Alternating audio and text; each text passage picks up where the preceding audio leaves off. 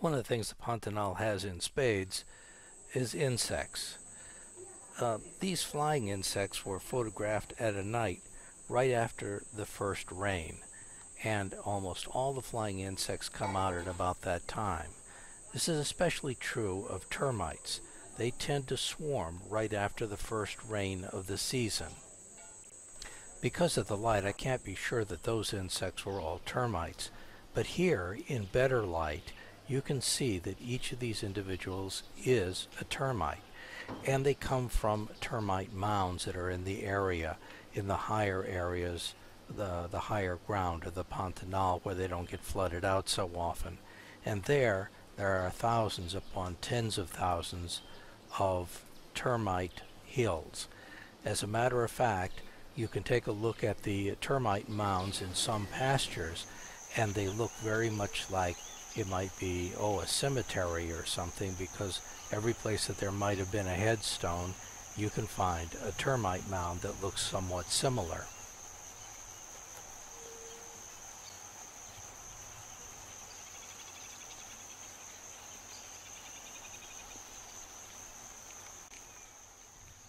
When Charles Darwin was in South America, he noticed that South America was in many ways very much like Africa. But what he didn't see was the herds of herbivores like antelope and buffalo and things like that. There simply were no such herds in South America. And he wondered, why not? Well, I'm going to introduce you to the herd.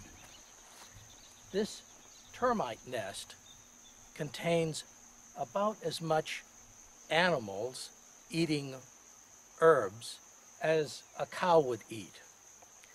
And so when you look around and you see all the termite nests, what you're looking at is the South American herds. Each of those termite mounds is the rough equivalent of a cow eating grass in terms of the amount of vegetation that's used to support the colony. This is a termite nest, but not the way that you normally see it. This termite tunnel is normally completely covered by mud, but for some reason the mud has either been washed away or raked away in some manner, and the termites are going to have to repair it. Termites are, as you know, roaches, whereas ants like this boy are basically wasps, wingless wasps, and this one has got himself a really big leaf that he's carrying back to the nest. The leaf cutter ants are the equivalent of the termites. And this colony is on the move. They're moving their entire colony's location, probably because the rainy season has started. And you can tell they're moving the colony because you can specifically see that some of the ants are carrying those little white dots, which are the larvae. I expect that most ants in the Pantanal you'd never notice. On the other hand, some ants in the Pantanal you'd never forget. There is a particular type of ant, a smaller ant than these larger black ants, that is very, very aggressive, and it lives in a plant called a scorpio. Sometimes these ants are called scorpio ants, but the actual name that I learned them as is Azteca ants. They actually live inside the hollow stems of the scorpio. The scorpio gives them food and lodging, and in return the ants act as a police force. Any animal that tries to eat or damage the plant is viciously attacked. As a matter of fact, even plants that begin to encounter the scorpio or touch it in any way, the ants will attack that plant and clean them out, so that the scorpio always has a clear space around it. That's one of the ways that you can recognize a scorpio. One of the jokes that the locals like to play on city slickers is to ask the city slicker to do them a favor. And they give the city slicker a machete and they ask him to clear out some plants. Of course, the plants that they're asking him to clear out are scorpia that are defended by this ant guard force. And it isn't long before the person with a machete discovers the ant guard force and doesn't forget about the ants. Someone just took a stick and knocked it against the tree, and you can see the increased activity of the ants. And of course, we're not standing very far away, so we're in a certain amount of danger of coming into contact with them ourselves. Look at them here. Mm-hmm. Meanwhile, down at the base of the little tree, the ants are becoming very, very active, as you can see.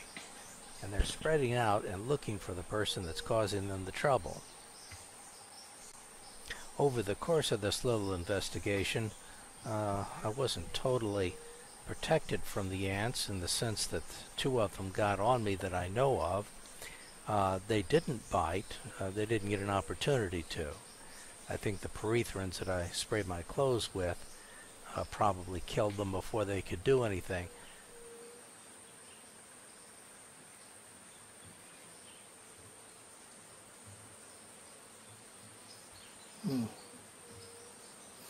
Do you see the hole near the base of the tree on your side that they're going in and out of? Yep. That's the hole to where the colony lives. Okay. That's the main hole. Or one of them. There'll be several. But that's how they get into the inside of the tree, and that's where they live.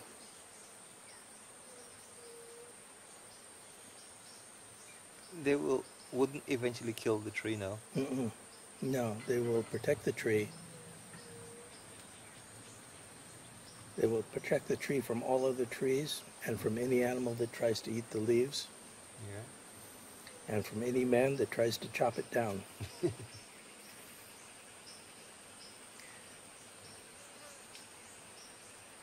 I understand that the joke is you find someone who isn't familiar with these ants, and you give them a machete, and you tell him to chop these trees down. Yeah. And you go on with talk. Then all of a sudden there's all these ants everywhere.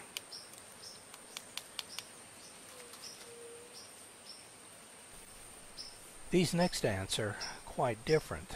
They're larger, and these ants have no colony home. They don't live underground permanently at any particular location. They scatter throughout, they swarm actually all throughout the Amazon, killing insects as effectively as any other animal could possibly do. And they really are your friend as much as anything else. Local people that want to clear out their house of insects, instead of calling Termites, they would invite in army ants, and the army ants would clear out the infestation very effectively. This next ant doesn't come in groups nearly so large. It's a bullet ant. And it's called a bullet ant for two reasons. One is it's about the size of a bullet. The other one is that it feels like a bullet when you get stung by it. Remember, ants are basically wasps. They can both bite and sting in most cases. Incidentally, these pictures of the bullet ant were taken in our dining facility. There were dozens of them there. Now, with all of these ants around, you'd think there would be anteaters. And you'd be right. The problem with the anteaters is they are nocturnal. I've got my infrared camera out, and where you see that movement, that is a lesser anteater, a smaller anteater called a tamandua.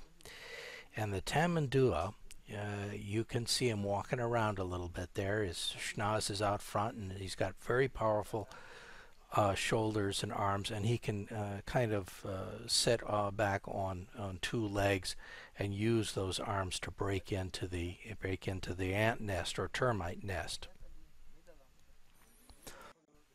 What's really good about this footage is that to a fairly large extent this animal is not reacting to the light that we're shining on him. Now, because he's so very far away, we're having to use a spotlight, but as he gets used to it, he'll pay less and less attention to it, and he'll actually come towards us a little bit. The way we found this animal was somewhat interesting. We all piled into what I call a cattle car. That is, it's a truck that's got an open back on it. There's some seats in the back so you can sit down.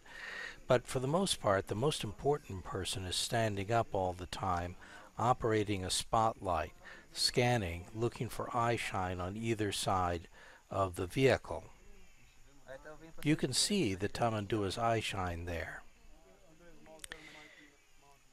And when he sees the eye shine, they stop the vehicle and we all get a chance to look at the animal. Now the problem, of course, is we're not terribly close to the animal, and it's dark outside and it's really hard to see. So what you're seeing on film through the infrared camera is about as good as anybody got. Unlike giant anteaters, tamandua are small enough to be able to climb trees and get termites that have built their nests up in the trees. Despite the fact that it's night and it's difficult to see, this is really some of the most exciting footage for me that's in this particular movie.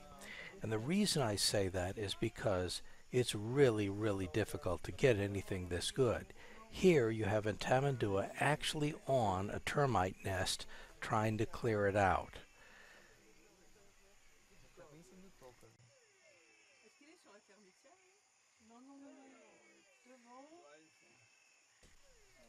The greater and lesser anteater are of course closely related, but the armadillo, which also eats ants and termites, is also a relative of theirs. And the armadillo in the Pantanal can be a giant armadillo. Giant armadillos can get to up to around 180 pounds, making them look a little bit like a small VW moving through the bushes. In fact, anteaters, tamanduas, sloths, and armadillos all have the same very low body metabolism.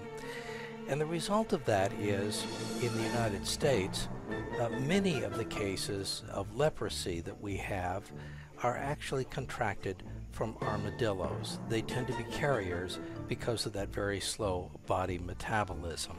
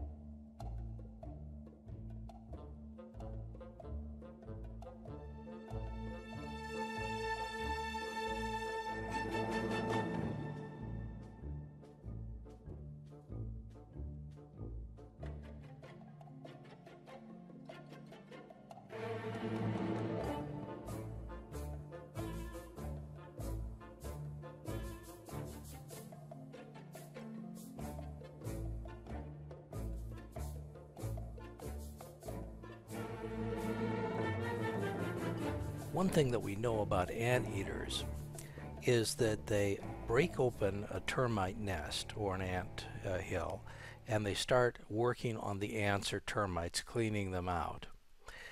At some point they stop before they destroy the entire colony. Now some people have speculated that the reason that they stop is because they don't want to destroy the colony, they just want to feed off of it, and then they move on to the next one. In other words, they're sort of environmentalist conservationists. They're trying not to kill off all the termites and ants that they possibly can. The other theory is that the ants or termites eventually mount an effective defense and they drive off the tamandua or anteater. Either theory is a possibility, But watch this film and see if you can come to a conclusion as to what you think. I think that there is a hint in it as to which answer is more correct. Now it looks to me like there's no doubt in my mind at least that this tamandua was somehow driven off of that nest that it was on. I don't know how it was done, however. I don't know what kind of defense the answer termites mounted.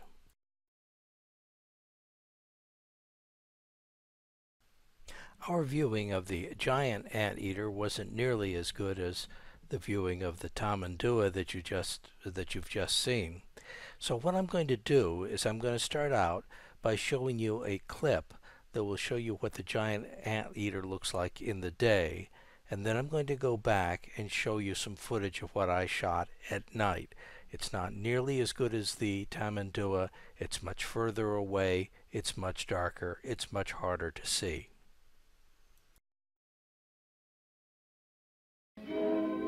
We're looking for one over 8 feet in length, and this female looks big. She's carrying her young on her back.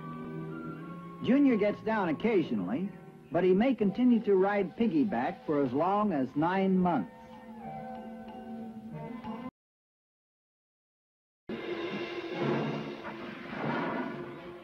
The roaring sound he makes is produced by blowing air down his long snout. This is the dangerous part. His escape is cut off. He'll realize it before long. His claws can tear open a jaguar with one blow. They could make short work of me. Those lunges are deadly. I can't afford a misstep. The anteater is that black dot in the middle of the screen.